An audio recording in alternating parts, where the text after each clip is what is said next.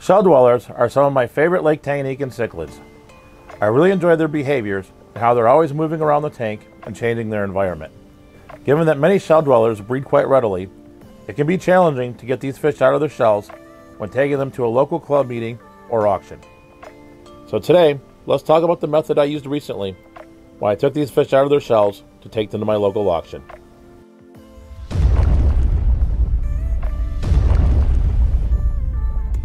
So first you're going to need a 5-gallon bucket that's filled with tank water. You then also want to give these fish some hiding spots that you put in the bottom of the bucket.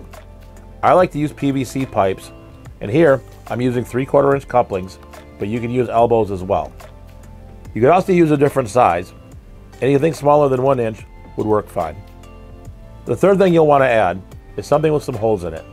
I am using a small container, but you can really use anything that has holes large enough for the fish to fit through. So what you'll want to do at this point is suspend the container with the holes in it on the top of the bucket. So the idea here is that shell dwellers prefer to be on the bottom of the container.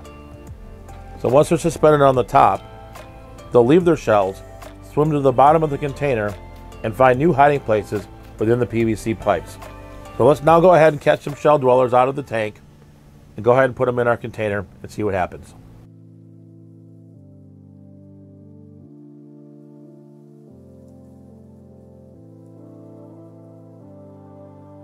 Since we're doing this for demonstration purposes, I gave this about 20 minutes or so.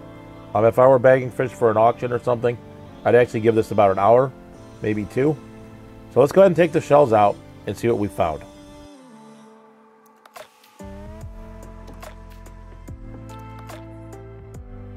So before I net any fish out, I am going to remove the container as well as dump out any PVC pipes.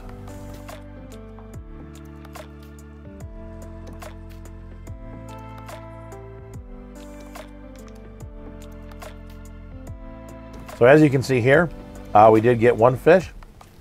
Obviously, if I was looking to get multiple fish, I would go ahead and catch some more shells out and repeat the process. So that's how I get the shell dwellers out of their shells. So I hope you found this video useful. I really do hope you enjoyed it and found something valuable that you can use in your aquarium hobby. So that being said, stay safe, stay fishy, and I'll catch you on the next video.